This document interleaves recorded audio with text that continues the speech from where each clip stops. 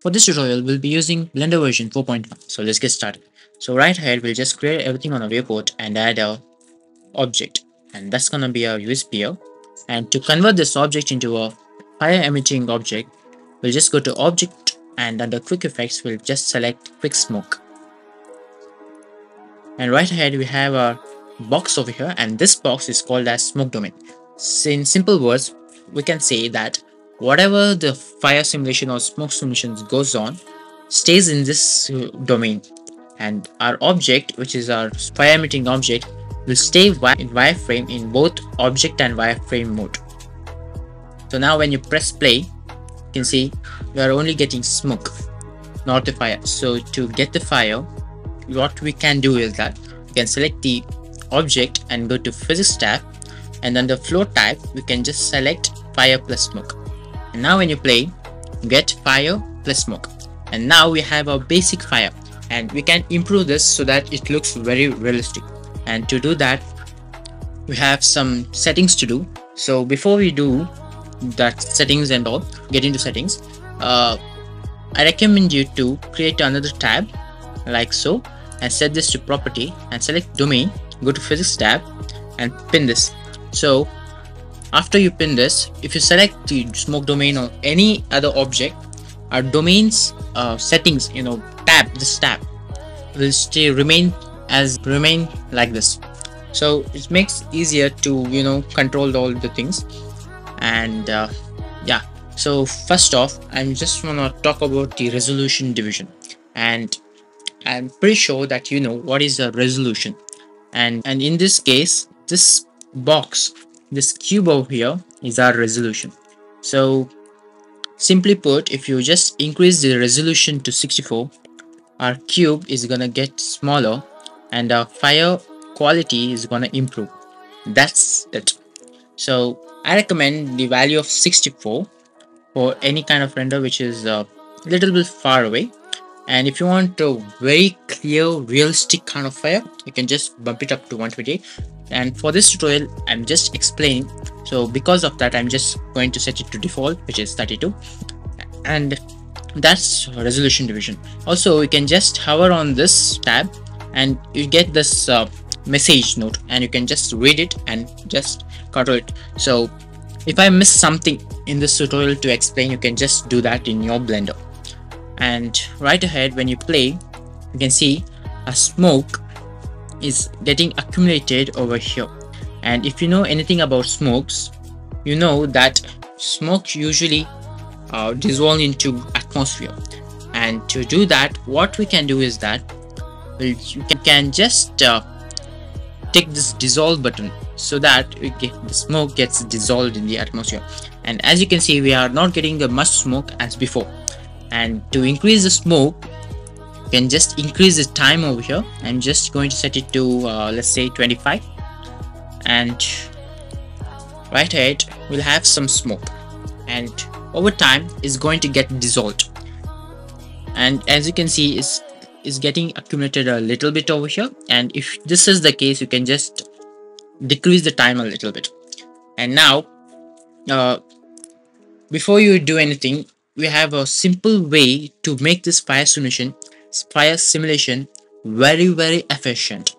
And what I mean by efficient is that, as you can see in this frame, the fire is only at this place, and Blender is calculating all this unnecessary space over here inside this domain, and it just is just going to increase the render time and the simulation time.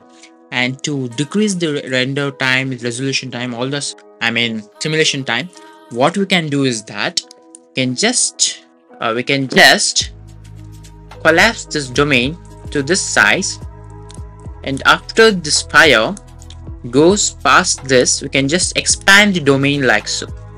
And to do that, there's a way and that is called adaptive domain. And you can see this box over here, adaptive domain.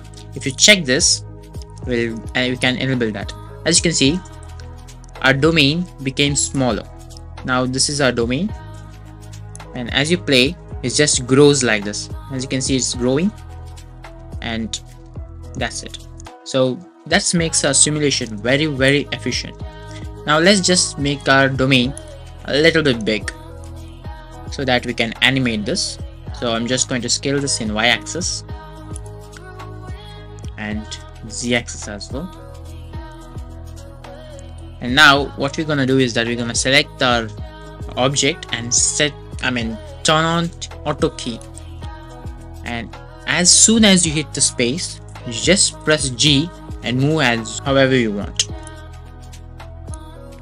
And now if you just play the animation, our object will move like this, which is very convenient. And our animation ends at 110 frames, so we'll just stop over there, and I'll just increase the domain size in z-axis as well. Now we have a problem. We can see our smoke is it's looking kind of a 2D drawing, right? It's not behaving as a real smoke.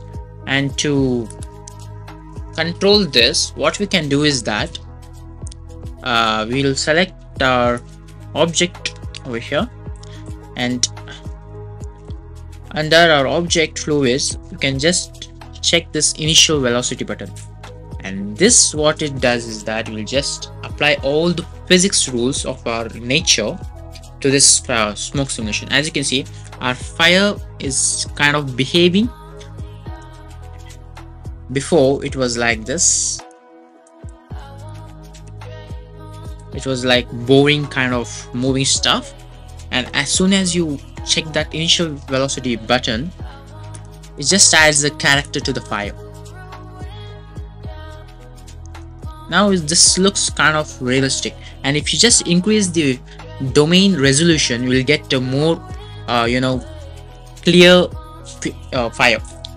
And if you know anything about fire, you know fire is kind of noisy, has a noisy texture to it. And to recreate this noisy texture in Blender, what we can do is that we can just check this noise button. So now when you press play, we'll have that noise kind of texture, right? As you can see, there's a noise texture to it, and that's good. Now that's all for this fire simulation. But if we have a really great problem over here, if you go to render view, our fire is not visible at all. We just see our smoke, and it's true even for Cycles engine as well. And I just recommend the Cycles engine for this tutorial, because fire and all the stuff looks good in Cycles. So as you can see, there's no fire at all. So how do we bring back fire? I'm just going to tell you now. So you'll just get rid of this property tab and go to shader editor and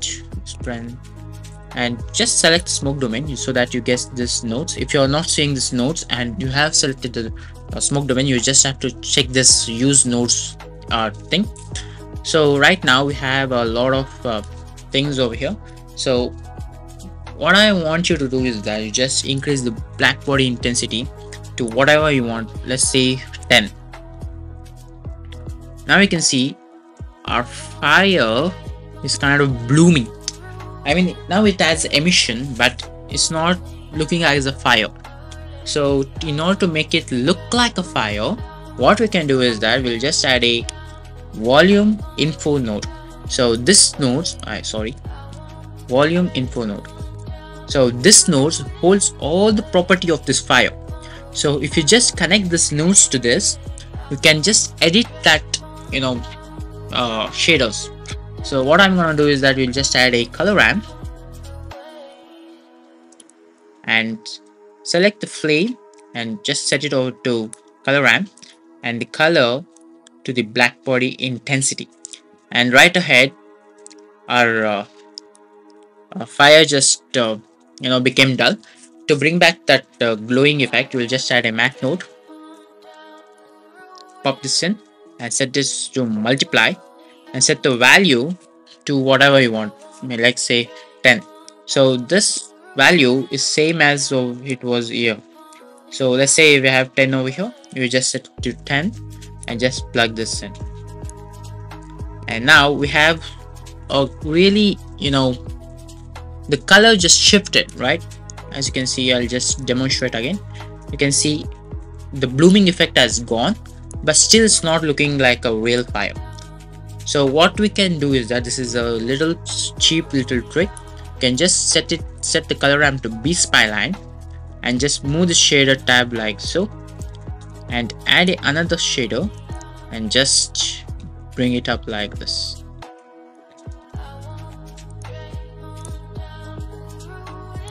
Like so. So now we have a smooth edge over here,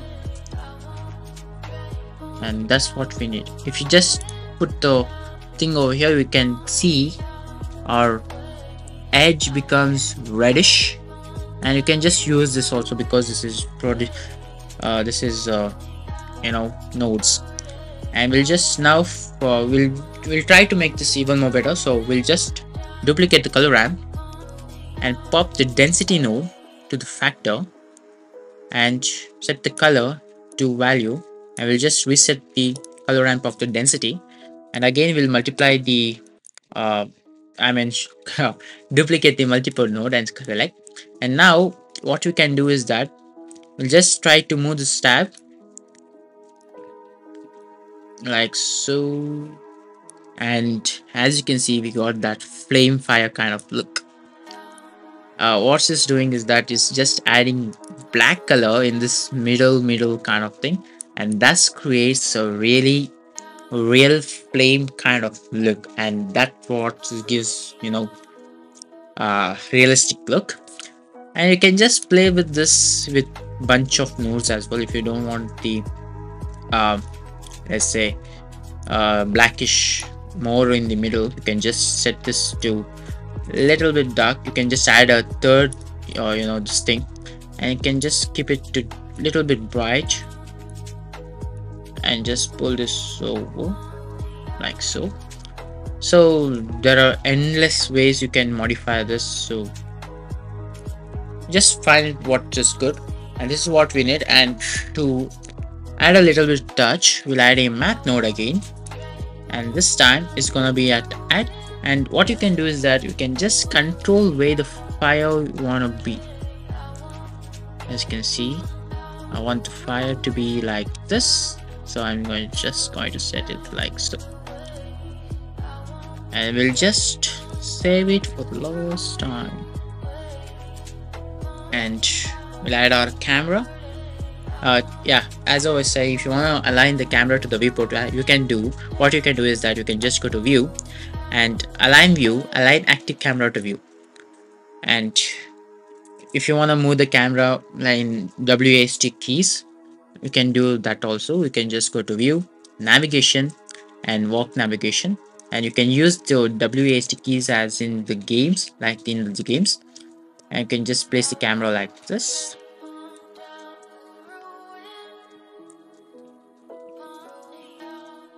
Like so, and we'll set the world strength to 0, and we get the flame. But as you can see, we are not able to see the smoke.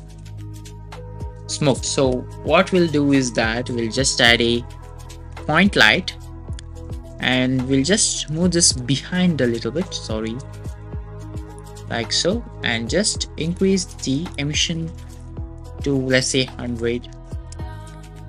Okay, we'll just increase it way more, and now you can see we are getting those smokes. We can see those smokes, and that's looking very good and realistic.